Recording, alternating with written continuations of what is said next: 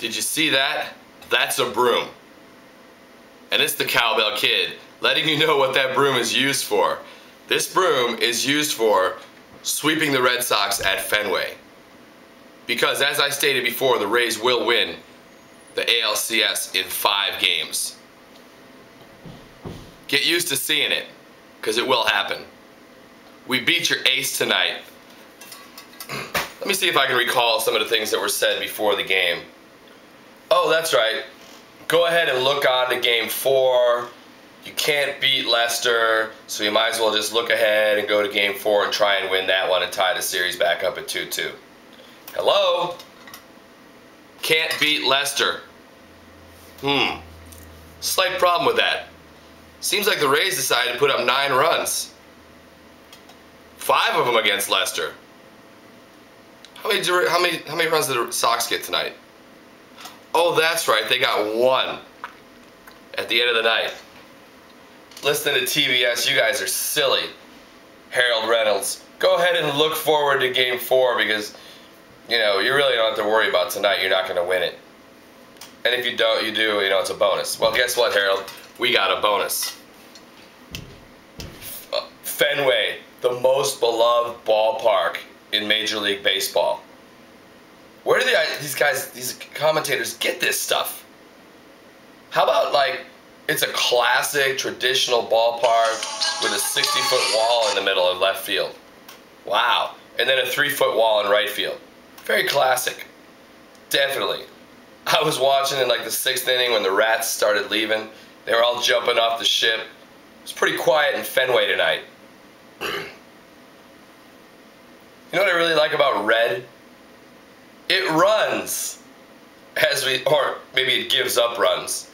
Put it in the washer, it turns to pink, it runs. Okay, anyway, whatever. Gives up runs is better. And B stands for bandwagon.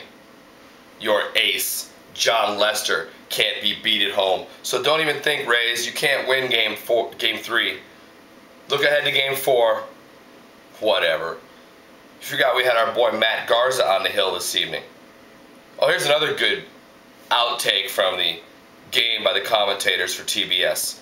Oh, Garza is having a lapse into brilliance. Well, Mr. Sox bias commentator, perhaps you didn't see any of the games that Matt pitched this season. 9-1 complete game, 9-inning complete game, gave up 1 run against the Marlins. 9-inning complete game shutout against Texas. Complete game shutout against Toronto. A lapse into brilliance. Hello, this kid's got stuff. This stuff is that good. I think old Troy Percival said it perfectly on his shirt. Avery, Smoltz, and Maddox equals Kazmir, Shields, and Garza. Yeah, that pretty much sums it up. You guys gotta be kidding me. John Lester can't be beat. What a joke that is. And I happen to be listening to one of our beloved broadcasters do the post game, and I love you, Dwayne Stats. However, when you said that nobody, not one person, predicted that this would be a high-scoring game, apparently you didn't hear what I had to say before the game.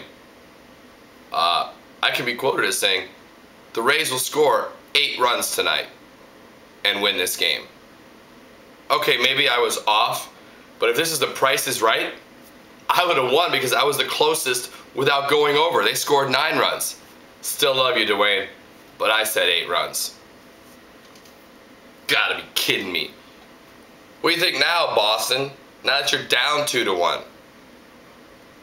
I think we're gonna sweep you in Boston. What a surprising score we have going on here. The Rays are beating the Red Sox. Lester's on the hill. It's not surprising to us Rays fans. Not surprising at all. B stands for bandwagon. Hey, Terry Francona. When I come to Boston for the 3rd game of this, or the 5th game of this series, will you sign my broom after the game? Since we're going to sweep you in Boston? I've been getting a lot A lot of comments back from all the Boston fans objecting to my commentary about this ALCS. Do you guys know anything other than like how to use F-bombs or other foul language? Any of you have any intelligent commentary on the series, on how things are going? Maybe Big Papi. Oh, that's a guy that's interesting. I think I'm going to change his... I realized tonight why they call him Big Papi. Because it's short for Big Pop Out. Because that's what he does in key situations. He pops out. Jacoby Ellsbury. That guy's got nothing. Kevin Youkilis. Dude, you know Kevin Youkilis? Dude, shave the beard. It makes you look like a Muslim. Maybe you are a Muslim, Youkilis. I'm sorry, if you are and you want to look like a Muslim, that's your business. But for all of us God-fearing Christians in America, apparently being a Muslim isn't like the acceptable thing to do. So if you want to be hated by everybody in America, keep wearing the beard, Kevin. I think you're actually already hated by everybody in America. Aren't you, Kev? Hey, what happened with that shiner underneath your eye? Did it go away? Perhaps you got another one tonight. Pow! We punched them big bullies in the mouth tonight, didn't we? We have home field advantage. However, I don't think we're going to need it. I think the wind was let out of your sails this evening. I think the Rays win the American League Championship Series in 5 games over the media-loved, beloved, touted, hyped Cinderella darlings of baseball, the Boston Pink Sox. And you know, you were talking about the Dodgers playing the Red Sox in the World Series, how great that would be. Looks to me like Philly's got something else to say about that. I think it's going to be Philly and the Rays in the World Series.